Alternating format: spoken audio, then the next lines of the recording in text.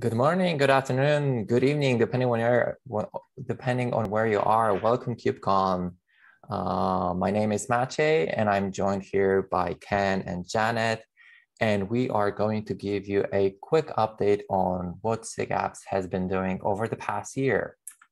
So first of all, let's start with what SIG Apps is responsible for. In short, we are responsible for deploying and operating applications in Kubernetes. So that means all the controllers and everything around DevOps, CI, or basically running applications. If you're interested in showing your cool application, core feature that you build, whether that will be a third-party controller or an external tool that reuses Kubernetes API, SIG Apps is the place that you want to present that kind of information. We are basically meeting every other Monday. Like I mentioned before, Janet, Ken, and myself, we are the chairs of the SIG Apps. So we are meeting every other Monday. Our next meeting will be on October 18th. The call is happening at 6 p.m. Central European time, at noon Eastern time, or 9 a.m. Pacific time. We also hang out on Kubernetes Slack channel. SIG Apps is the channel, as you might expect. And we also maintain the email group. So you can always reach out to us and we will be able to answer your questions.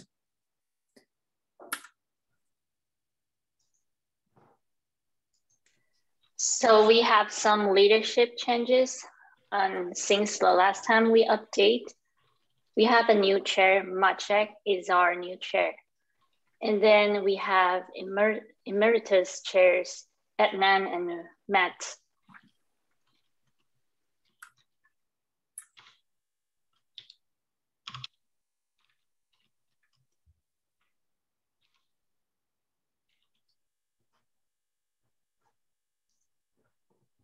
Oh, hi, Ken.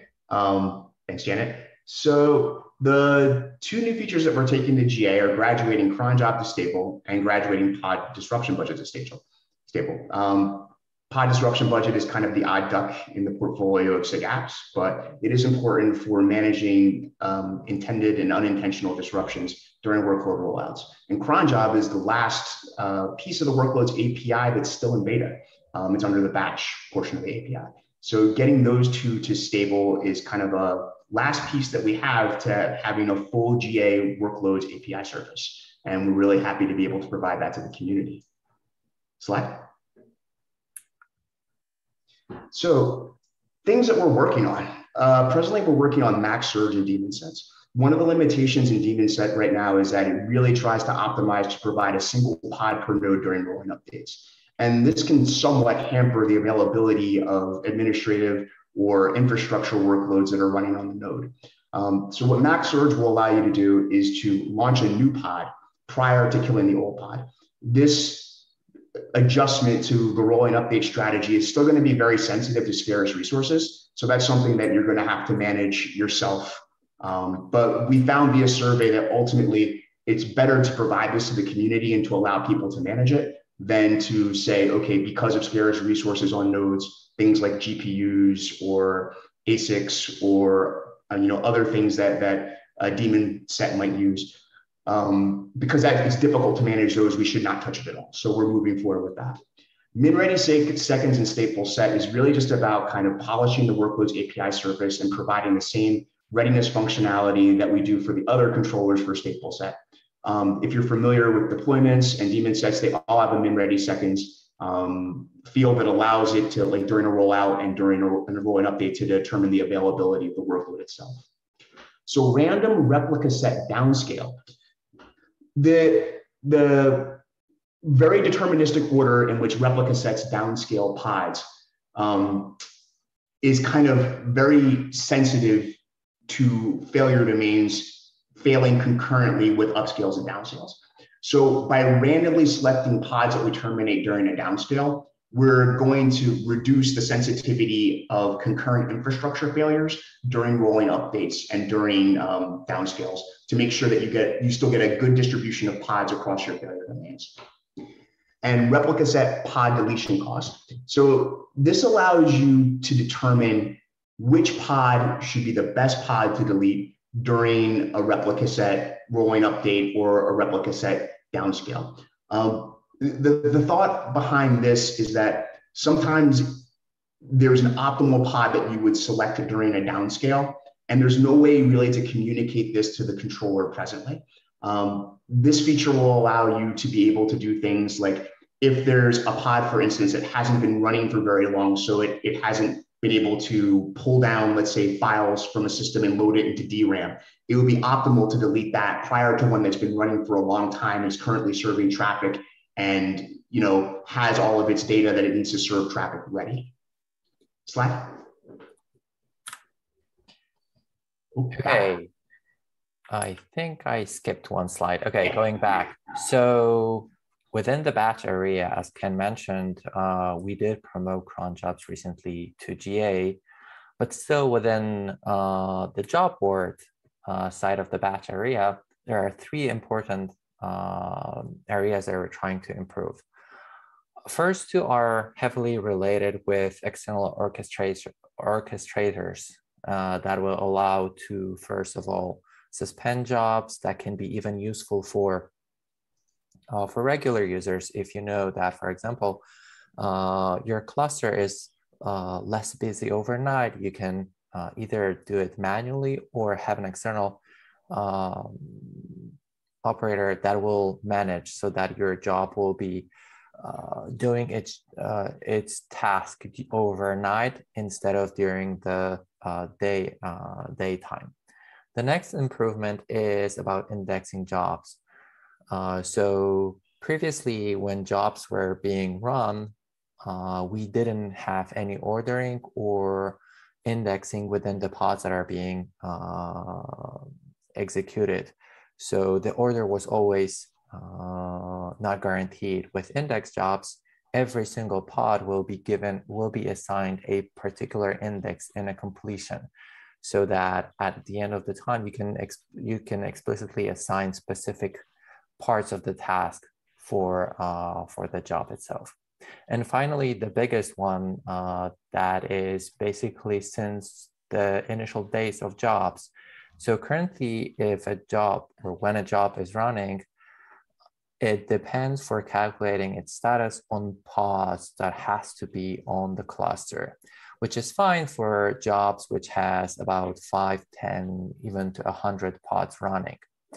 When your job is becoming pretty big, I don't know, thousands and more pods, the problem is that those pods has to be present on the cluster, even in completed state, until the job completes, because the job controller relies on the pods being present to properly calculate its status and know when it actually finishes. This improvement that is being worked on by Aldo, he's changing the status calculation to allow the pods to be removed even before the job gets completed. So we're adding a special finalizer that will properly mark the pods as already accounted for, and they can be safely removed by kubelet, for example. So for our future plans, we have a few new features coming and a few going to the next phase of release staging. The first one is TTL after finish. It's planned to GA in 1.23. TTL after finish is for cleaning up jobs. And if you have cron job that manage your jobs, you don't need to worry about cleaning it up. But because jobs are not long running process, after it finishes, you would want to clean it up easily. And then the TTL after finish feature allows you to specify a time when you want the jobs to be automatically cleaned up by Kubernetes. The second feature that's min ready seconds in stateful sets is planned to be beta in the next release. So stateful set doesn't have the min ready seconds feature right now, but other controllers such as deployment and replica sets has the min ready seconds that you can specify to say, I want to wait for this many seconds before I can declare that the pod is ready. So with this, we can add that readiness functionality to stateful set and align it with other workload controllers. The next feature is auto remove PVCs created by stateful set. It's coming in the next release. And stateful set by default doesn't clean up its PVCs after you delete the stateful set. And that's because that's for safety reasons, because you don't want your data to be removed by default. And then with this feature, you can opt in to allow the storage to be cleaned up with the stateful set when you delete it. The last one is max unavailable for stateful set. So stateful set right now, you can do rolling update, but the default policy is to update one pod at a time. And if you want faster rollout, you would want this max unavailable feature that allows you to specify the number of pods you are allowed to turn down and have a faster rollout. And this doesn't affect the original capability of doing scale up in parallel for creating more pods at the same time when you scale up the stateful set. And that's all for the future plans. And let me hand over to Maciej. So there's more future plans that we just recently started working on. So if you've been working with any of the controllers APIs before, you probably noticed that each and every single controller has its own status to say that it is ready, or that it is pending, or that an upgrade is going on, or that it is not available yet. The problem with this approach is that when you're trying to orchestrate the controllers, you always have to write your own logic per specific controller. On top of that, you cannot create any automation, or it's even hard from a user perspective to figure out at which point in the process, in the life cycle, your controller currently is. Our goal is to change that and to have a unified set of workload statuses, or at least the conditions for starters, so that it doesn't matter whether you will be looking at daemon sets or stateful set or a deployment or a job, you can easily figure out at what point in the life cycle of a particular controller it is currently at. So we're hoping, and this will work in both ways. It will help with a lot of automation that is built on top of the Kubernetes controllers, because you can have unified conditions and you can easily figure out where we're at. And additionally, it will be very easy for newcomers when they are working with controllers for the first time to easily jump from one controller to the other and figure out where the controller is at, what might be the problems that it is currently struggling with, and so forth. Currently, we have Kubernetes enhancements proposal in place. We are working on it. We're trying to gather as much feedback as possible around the possible statuses of the workload controllers, all the conditions. We're looking at all the currently existing controllers, both the apps that both Janet and Ken were talking, as well as the batch. And we're trying to consolidate and figure out what will be the best approach to unify those statuses, so that we can easily express the life cycle. So we're hoping to land this sometime in the next couple of releases.